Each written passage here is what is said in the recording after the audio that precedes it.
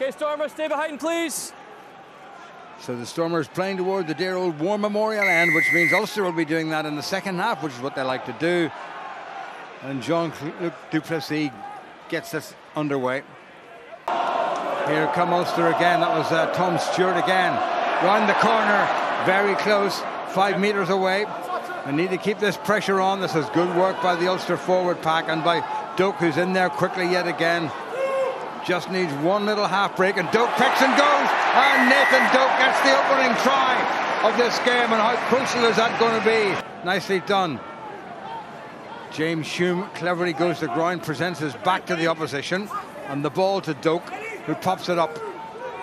Alan O'Connor's in there again. Doak on the near side. Oh, beautiful transfer, and round goes Ben Moxham for his first Ulster try, and he will be absolutely chuffed with that one. So Ireland or Ulster have taken it quickly, and they're going to the line, and they might well be over the line, and they are over the line. And Mike Adamson has signified that Ulster right on the stroke of half-time. It was a stinker.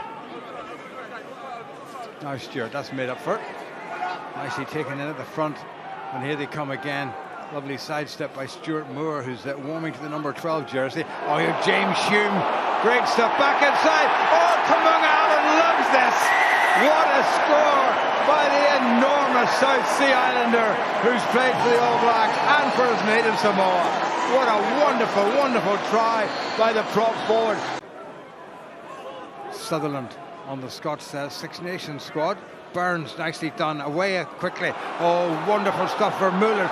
Sifted to Moxham. Moxham back inside to Michael Lowry, and Lowry's going to get try number 5, and it's the best of them all. Lowry, Stuart Moore, Moxham as well, ball in 2 hands, and there's Lowry. That's a good line out taken by Conor Evans, I do believe, and here they go with the drive. Evans is all right in the middle of that, encouraging his men in blue and white to come forward. Well, Ulster concede a try right at the very death. It could well be. Here they go, and the referee's well placed, and that's a try has been touched on, and they've got the try. Now is Cooney going to kick it into touch and say good night? No, it's Michael Lowry who gathers and steps into touch, and that is the end of a game.